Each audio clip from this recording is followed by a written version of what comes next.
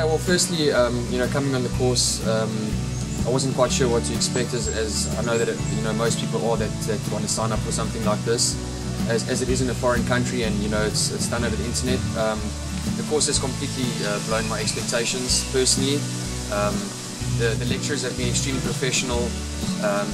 Jane Openshaw, Damien Lear, they've been exceptional with us as a class, and they've taken care of us very well. They've taught us all the correct methods to teach here in Thailand and to teach abroad anywhere else in the world, in fact. As a part of the course, we've been to 2 schools here in Koh Samui. Number 1 was Wat Pradern, and number 2 St. Joseph's. We're holding English camps at these schools.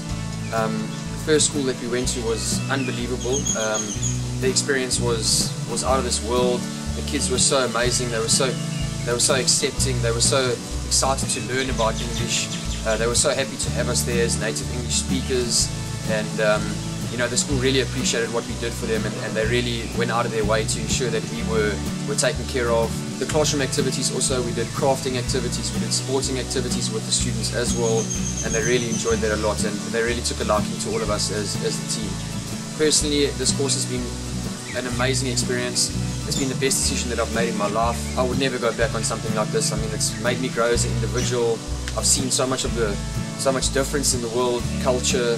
I've met new kids, new people, my teammates, the students on the TEFL course with me. We've all gotten on very well, and we've just had a really good time. And at the end of the day, it gives you an opportunity to travel the world and also get out the rat race whenever you want to. For me, at this point in time, I'm enjoying this so much that I could actually see myself teaching for the rest of my life in and around the world. So I definitely think that you can't go wrong with something like this.